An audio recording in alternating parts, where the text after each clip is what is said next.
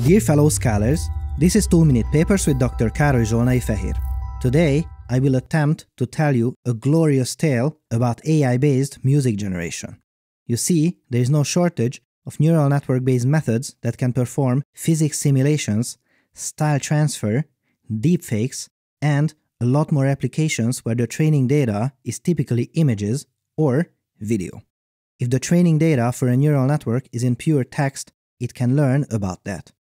If the training data is waveforms and music, it can learn that too. Wait, really? Yes. In fact, let's look at 2 examples and then dive into today's amazing paper.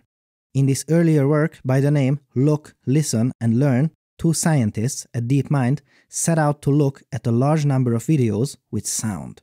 You see here that there is a neural network for processing the vision and one for the audio information. That sounds great, but what are these heat maps? These were created by this learning algorithm, and they show us which part of the image is responsible for the sounds that we hear in the video. The hotter the color, the more sounds are expected from a given region.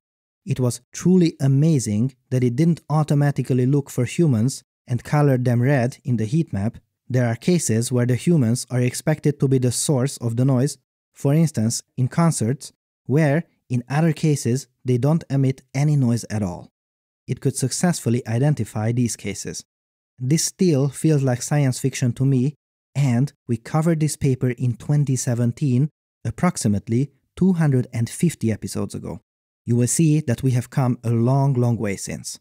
We often say that these neural networks should try to embody general learning concepts.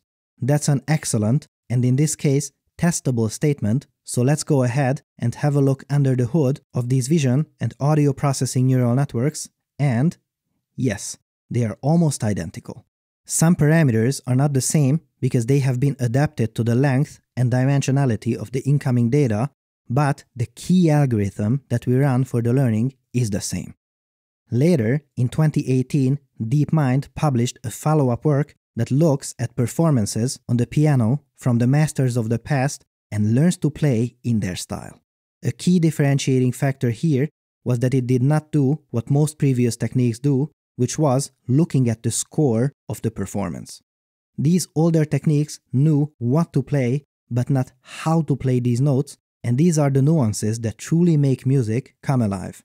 This method learned from raw audio waveforms and thus could capture much more of the artistic style. Let's listen to it, and in the meantime, you can look at the composers it has learned from to produce these works.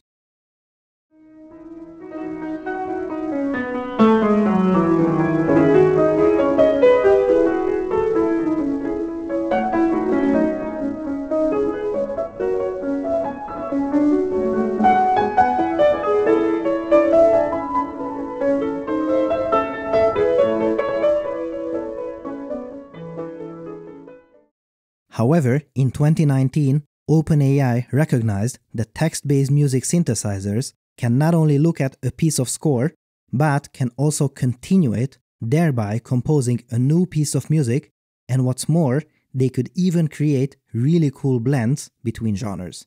Listen as their AI starts out from the first 6 notes of a Chopin piece and transitions into a pop style with a bunch of different instruments entering a few seconds in.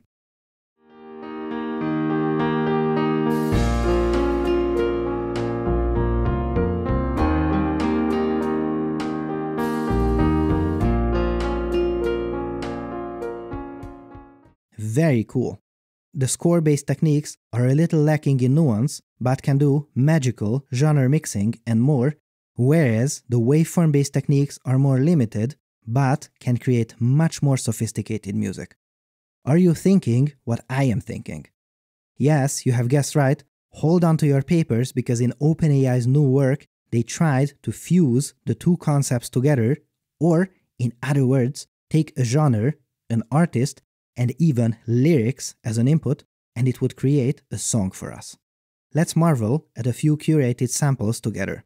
The genre, artist, and lyrics informations will always be on the screen. On dusty day, push for the help, from Goethe to the cataract. When you see tea with the colors, there's some beat.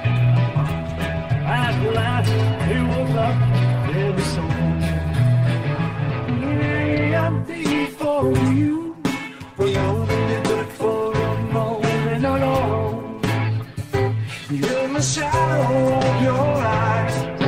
Love, you gotta do what that means. It's hot time. Christmas night. You know what that means. It's hot time. Wow, I am speechless. Love the AI-based lyrics too. This has the nuance of waveform-based techniques with the versatility of score-based methods. Glorious. If you look in the video description, you will find a selection of uncurated music samples as well. It does what it does by compressing the raw audio waveform into a compact representation. In this space, it is much easier to synthesize new patterns, after which we can decompress it to get the output waveforms. It has also learned to group up and cluster a selection of artists which reflects how the AI thinks about them. There is so much cool stuff in here that it would be worthy of a video of its own. Note that it currently takes 9 hours to generate 1 minute of music, and the network was mainly trained on Western music and only speaks English, but you know, as we always say around here, 2 more papers down the line and it will be improved significantly. I cannot wait to report on them should any follow-up works appear, so make sure to subscribe and hit the bell icon to not miss it. What a time to be alive! What you see here is an instrumentation of this exact paper we have talked about, which was made by Weights and Biases. I think organizing these experiments really showcases the usability of their system. Weights and Biases provides tools to track your experiments in your deep learning projects. Their system is designed to save you a ton of time and money, and it is actively used in projects at prestigious labs such as OpenAI, Toyota Research, GitHub, and more. And the best part is that if you're an academic or have an open source project, you can use their tools for free. It really is as good as it gets. Make sure to visit them through wnb.com/papers or just click the link in the video description and you can get a free demo today. Our thanks to Weights and Biases for their long-standing support and for helping us make better videos for you. Thanks for watching and for your generous support, and I'll see you next time.